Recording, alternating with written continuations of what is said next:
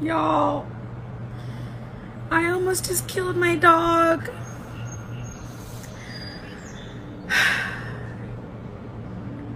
You guys, I'm traumatized. Kaya is at the vet because I almost just tried to kill her. Okay, did you see my story this morning? I gave Kaya my leftover Cracker Barrel. I had one sausage patty and some hash brown casserole. And y'all, Kaya always begs me for my food. Like anytime I'm eating, she hops up on the little platform here and she just cries and she whines and she just starts sniffing like. And so I thought, okay, I'm gonna give Kaya a treat. And so on my story this morning, you'll see I let Kaya eat my leftover breakfast and she loved it, like she killed it. And then, long story short, I went inside for a moment and I gave her these new treats. I put it in this little ball where she has to like work to get the treats out. And I ran out of what she normally has. And so I put a few of the new treats and then I cut some of the old treats in half and I put it in there. And y'all, I don't know if she ate it or what. And I don't know if something happened while I was inside and she was outside because something bit her. But when I came out, she had thrown up the hash browns. She was trembling. And so I was holding her and I was petting her. And anytime that I stopped petting her, like she looked up at me to say, keep petting me. And she was shaking and I was heartbroken. But she has thrown up before, but she never acted like this before. This was new. And so then I put her down because I thought maybe she doesn't want to be touched, but she just kept crying. And then I sat down in my seat to continue having my time with the Lord. And I was looking at her and she was just miserable.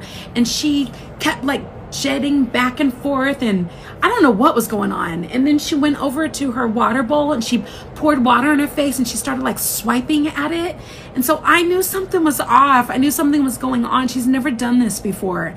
And then I looked at her eyes and she had like her eyes were swelling and it looked like her face was swelling too. And so I called my vet. I was like, something's going on.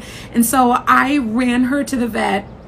And she's there now. They want to keep her for a few hours. She had an allergic reaction. And I don't know if it was the Cracker Barrel or if it was the new treats or something bit her. But she was like, the doctor said, yeah, she's swelling.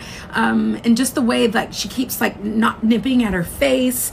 So y'all, I had a moment, I was of course crying on the car ride home, and yeah, she had an allergic reaction. And so the doctor said they're going to give her like an antihistamine and they're just going to watch her for a couple of hours. I know, well, I don't know what it was. I don't know what it was that she ate or something happened to her, but on the way home, I was feeling so guilty. And I was like, I'm never giving her any more human food. I don't care how much she begs. And then I felt like God said, now you understand what happens when you are asking me for something and I know that it's not going to be good for you. Now you get it. And you parents out there, like I've always heard that parents, you just understand sometimes the father heart of God because of how you treat your children. I know it's a different situation, but I get it. I realize that I will do anything to protect my baby. And if that means saying no because of something will hurt her, even if she is crying and begging me for it, I'm just not going to give it to her anymore. And I feel like this was a lesson that God taught me through Kaya. I think I'm gonna start this series, Life Lessons from Kaya the Havie. And I want to say to you, y'all, sometimes you are begging God for something. Sometimes you're asking him for something and he so wants to say yes, but he knows what's best for you.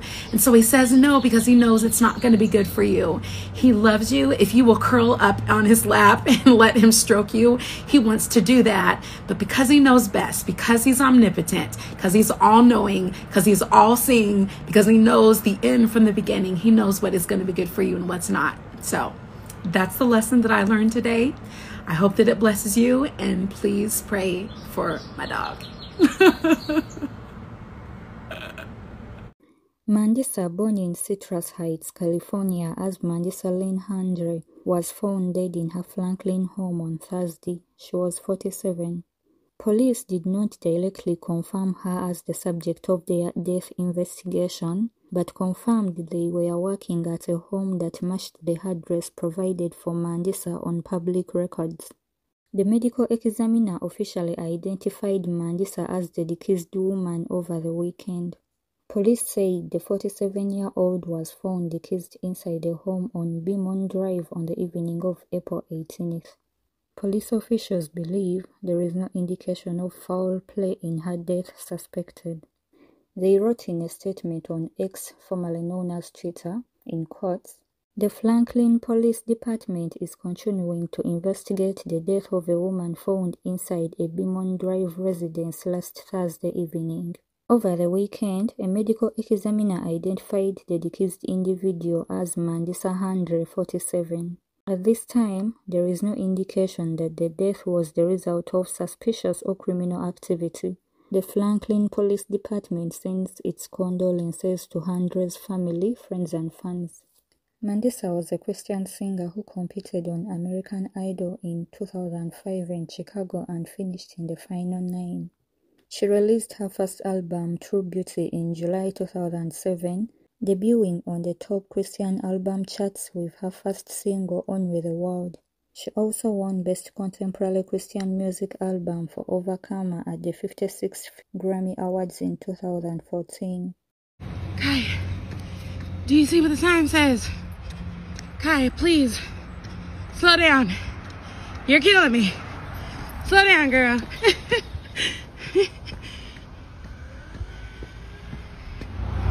Now you got distracted. Come on. You got me up here. Enjoy this incline much better going down. Leave that cat alone. That thing don't look right. Nah, man. No! Hey! Girl, I will cut you! Hey! Oh my gosh! Are you crazy? Come on, Kaya. Tammy is currently videoing me, and she was judging me because I had a big mound of belts. And I've gotten rid of half of the belts. I just want to show you. These are belts that I used to be able to wear. This, look at how much my waist. Show them the, where you showed the circle where it used to go. Oh, yeah. That one. So I used to wear this belt right here.